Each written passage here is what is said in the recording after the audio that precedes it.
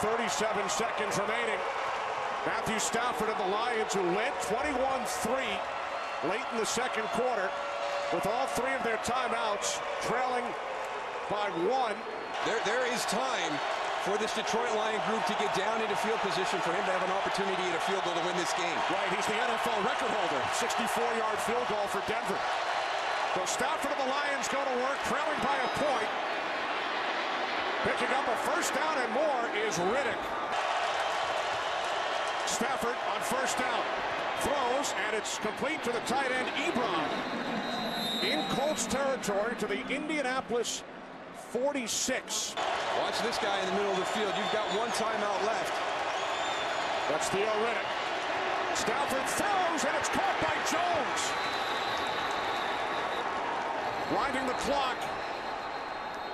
Down to 12 seconds. Stafford wanted Jones to get out of bounds. Obviously, Lions will use their final timeout, trailing by one. And Stafford will throw it out of bounds.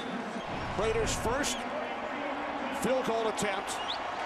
He missed the 33-yard extra point earlier. This a 43-yard attempt. He missed the extra point from the left hash.